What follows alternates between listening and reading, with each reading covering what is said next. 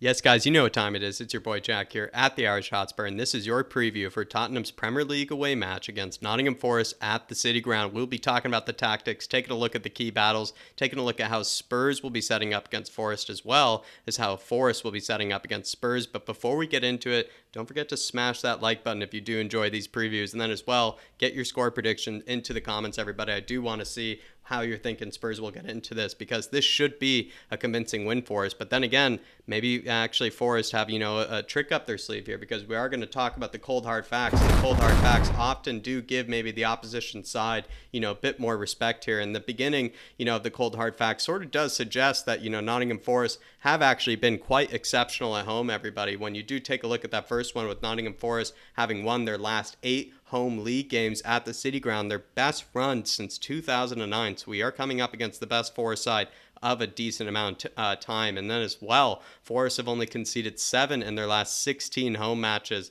keeping 10 clean sheets in the process. So clearly they're a much better side at home than probably most people would like to give them credit for. And then as well, I must say when it comes to that middle, kind of cold hard fact that you're certainly able to read there, clearly another good chance for Spurs to be able to start the season on a high note. If we're able to get 4 matches unbeaten, that certainly would show that Spurs are definitely, serious business this coming season. But everybody, enough of the cold hard facts. Let's move into what else we have to talk about, and it has to do with the head-to-head. And with the head-to-head, we're talking about Steve Cooper against Antonio Conte, and there really isn't much of a history actually between Steve Cooper and Antonio Conte. In fact, Antonio Conte's record against Forest, he's only played 1 match against them in his whole career. And then as well, this is pretty much Antonio Conte's first match against Steve Cooper, as well as Steve Cooper's, first match against Spurs, as well. So when you do look at this, it is kind of, a bunch of firsts, in this case, especially I would say, for Nottingham Forest here. But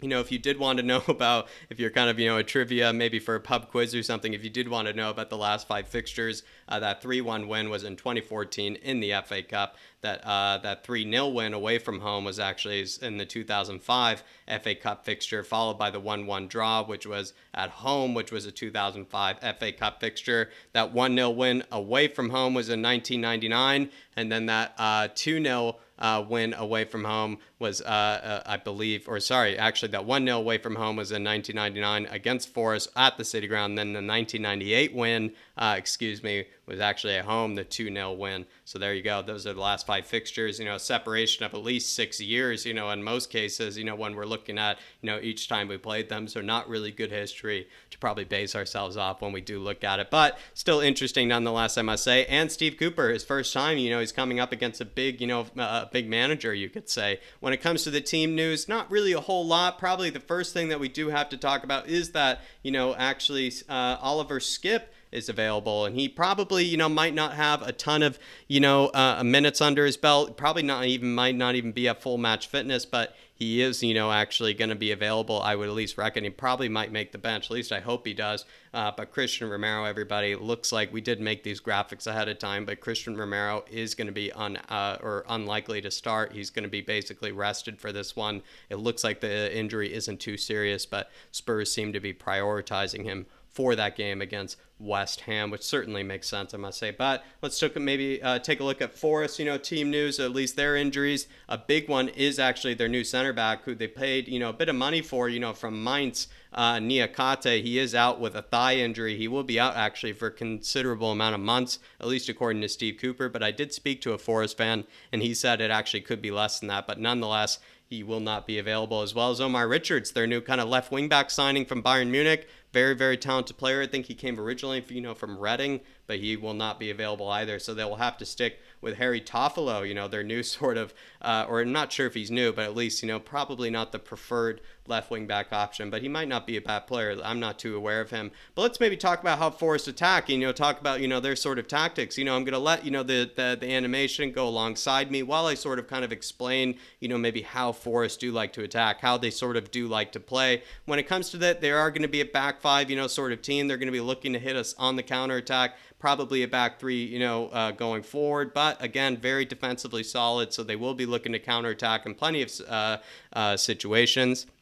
when you do look at teams that have been newly promoted, the back five, the back three has been a very successful formula in the past. You look at Sheffield United, you look at the likes as well of Brentford. Those are two very good examples of teams that found a way to survive as well as be very good as, sort of back five teams in the Premier League. They're a very defensive team that do emphasize counterattacks. Lingard has been excellent in the past, leading counterattacks for West Ham. Expect Forest to find Lingard at any opportunity to get a counter going. They do have two good, hard-working strikers. They have Brennan Johnson, of course, underrated striker, who was one of their best players last season in the Championship. He'll run through those channels, drag the center backs and defenders out of position.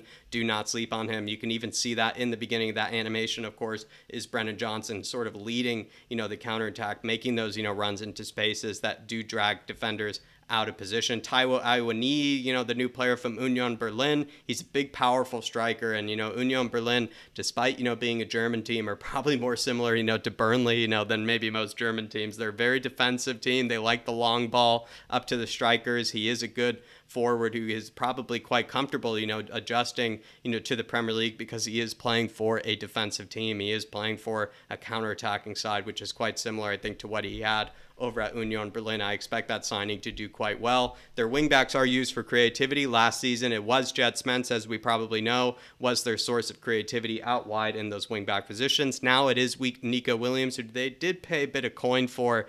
They will get the ball out wide to those wingbacks, especially Nico Williams. In those one-on-one situations, they back Nico Williams to be able to take it past his man, put in a good ball, put in a good delivery to create something from there. But that is sort of, the essence, I must say, of Forest, attack. I think, while the animation was going, sort of kind of, describing all the different, avenues or all the different ways they sort of attack. When it comes to their defense, I'm actually, pretty much just going to break this down, maybe frame by frame. But maybe I'll actually start from the beginning here, just to be a bit kinder. But when we look at, maybe how Forest attack, this first animation is maybe, sort of, suggesting how they might come after us, in the beginning of the game. I expect them maybe to be a bit higher up the pitch, probably pressing us a little bit in the beginning. Then maybe 15, 20 minutes in, I expect them to probably sit in a much deeper shape. But if this is the first 15 minutes of the game, I could see it going this way. They put a bit of pressure on Dyer with those two strikers. Don't make that pass into Bentancur easy. We love that pass in Bentancur, but they're being man-marked by Lingard there. They then go back to Lloris, cycle it back to Højbjerg, who likes to drop deep when we need maybe a bit of a relief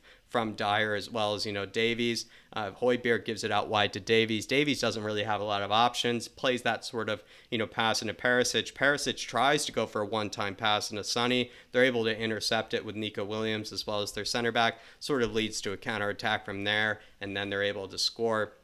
Nico Williams does actually, I believe, have some of the most shots in that team, so it's not a surprise to see him probably a bit further forward, than your average wingback. But if they were to, press us in the first 15 to 20 minutes, I think this animation sort of kind of suggests how they might set up if they were to do that. I expect them to actually come after us with a ton of energy in the first 15 to 20 minutes. But let's maybe look at, how they probably normally would set up, or at least for the, the rest of the game, you could say, after that 15, 20 minutes. This is how I anticipate them setting up. They will be probably a bit, deeper. They will, be looking to probably intercept the ball in midfield, take the ball from us, in those positions where they can lead counterattacks. Like I said earlier, I think Jesse Lingard is probably, their main, sort of, threat on those counterattacks. He's excellent at, being able to carry the ball. He's excellent at making, runs through the midfield here. What they basically take advantage of is, again, that pass from Ben Davies or that pass from Perisic, into, a player like Sonny or Kane, dropping deep. Their new signing, Mangala, is able to intercept. They get it quickly, to Nico Williams, who plays the first time, to Brennan Johnson, who finds Lingard. Lingard is able to then lead the counterattack through and then be able to eventually pass it along to Taiwo Awoniyi. So basically, the main themes here, as you can tell, they are going to be a very counterattacking side. Then again, though, they will work very hard. They have two very, hardworking strikers in Brennan Johnson as well as Taiwo Awoniyi. Lingard, has done very well, in pressing, so they have a hardworking team. Despite probably conceding a lot of possession to us, maybe after the first 20 minutes, I do anticipate them to work very hard, especially when they get those counterattacking opportunities. But let's maybe take a look at how Spurs will attack in this game. Spurs, I think, have a variety of ways they'll go about it, but when I wanted to look at this animation, I kind of wanted to maybe talk about, maybe what I've noticed at least, from Spurs, and maybe I'll drag it back here actually. So we're, trying to be realistic, and often, we'll find ourselves with, Sanchez playing it back to Dyer in this, position. Once it goes back to Dyer, what I've noticed is that, Pierre-Emile Højbjerg will actually drop deep to be able to play alongside Dyer. It seems like, a big change Antonio Conte has made is instead of maybe Dyer expected to make, really good pass from these kind of central positions, in the back line, he's maybe added Højbjerg alongside, because Højbjerg is actually, believe it or not, quite good at maybe playing passes from the deep areas. He has played a few clever balls over the top, last season. So maybe Antonio Conte backs Højbjerg in case Dyer needs a bit of help to be able to receive the ball under pressure, especially if there are two strikers, as you can see in the animation, coming against him there. Højbjerg can play it to Bentancur. He could try to swing it to Davies here. Instead, he does play it to Bentancur. Bentancur plays it first time to Son, who then is able to first time it as well, kind of as a layoff to Ben Davies. Another sort of, thing that I've noticed, we're kind of combining a lot of things at once here. That pass that Bentancur receives from Højbjerg is quite common. Højbjerg drops deep, to then force Ben Davies out wide. You can see it in the animation there, basically. With Højbjerg dropping deep, sort of then, means he's taking Ben Davies' position. He then forces Ben Davies out wide in sort of a good way. Once we play through the middle, Bentancur will still occupy that middle space because someone needs to occupy it. Then Sonny actually drops deep. By Sonny dropping deep, he's able to link play with Ben Davies there. Ben Davies there, once he receives the ball, is able to carry it forward. And this is something we've seen lots of times, Ben Davies, carrying it forward in these kind of underlapping or, inverted runs, as you could say. He's then able to find Perisic, who we know will be an excellent option, in these overlapping runs on the wide. And then from there, Perisic is probably one of the only players, I think, in those wing-back positions in the world that can do whatever he wants with a cut inside on his right and go in on his left, put in a cross. In this case, I'm going to say he actually comes in on his right, finds Kulusevski at the top of the box there to be able to, hit it in. So I'm going to play this animation one more time for you just because I think it's a pretty sexy goal, by Spurs that I was able to come up with. And I was trying to combine a lot of sort of, things that, I've noticed at least with how Spurs, build up, how Spurs, like to, build out from the back, because I do anticipate us to have lots of possession, everybody. So this is sort of how I see Spurs scoring. But let's maybe talk about how Spurs will defend in this game. And, like I said, plenty of, I anticipate at least a bit more possession than we're used to. So it's kind of hard to see how Spurs will really set up, because will we really be camped in our own half for a lot of the game? I don't really think so, at least not as much as Wolves. So I guess, the animation that I came up with here is sort of, maybe Spurs, keeping that same shape, that sort of, 5-4-1 shape, but they are trying to, pounce on those, passes into the midfield. Sanchez playing that sort of Romero role, trying to step up, on the forward, receiving the pass there, able to get it to Emerson. Emerson gets it into the important player being Harry Kane, who then finds what every teammate is making that run in behind. But like I said, Spurs, I do anticipate, at least after the 20th minute, to have plenty of the ball. I'd be disappointed if we didn't. And then so it seems kind of unrealistic to show, kind of Spurs' defense, when we're kind of camped in, when we're sort of, struggling to make amends. But let me know what you think of this spurt of that animation there. Let's take a look at, as well, the danger man in this game. The danger man, for Nottingham Forest, I anticipate it being actually Nico Williams. Nico Williams was probably one of their most, kind of their best player, at least I could say, from what I was able to gather from SofaScore, from what I was able to gather from FB Ref. It seems like Nico Williams has been used sort of as like the best, kind of option, at least when it comes to creativity. I feel like he has been a good signing for them, but then again, if we saw Jet Spence, kind of produce a lot from this sort of position, it seems like the right wing back is a very creative position in Steve Cooper's side. So with Nico Williams, again, being basically one of the best players according to SofaScore and match ratings, as well as being one of the most creative players, most shots taken, key passes, a pass that leads to a shot on goal, as well as crosses into the penalty area and players dribble pass. He's essentially doing it all, down that right flank. So certainly see him if they are struggling, or even if they're doing well, as sort of the guy they go to when they need creativity or when they need, a bit of danger. But when it comes to the key man for Spurs, the key man for Spurs for this one for me is certainly going to be Kulusevski. I think Kulusevski needs to, it's not like he really needs to step up, but I think he maybe needs to take the burden, off of players like, Kane and Son. I think Kane, has done well in scoring for us.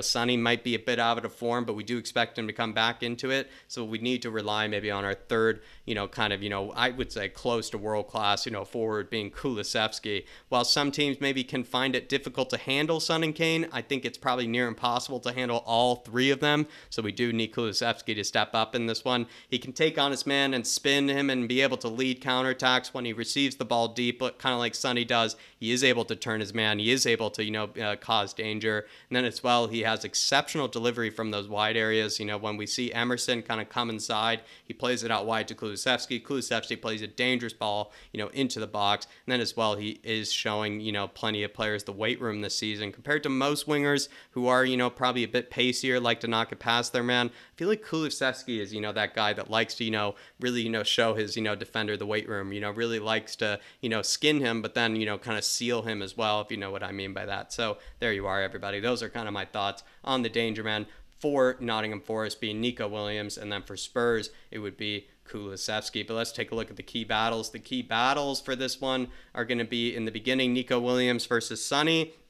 Nico Williams, while being probably their most, attacking wingback, is going to have to focus on Sonny and realize that Sonny is going to be a danger man and is someone that will be looking to score. Taiwo Awoniyi, very fast, very strong, coming up against Dyer, I think will be an interesting test. I do rate him as a striker, and he has done, decently for them, so we'll see how he handles them.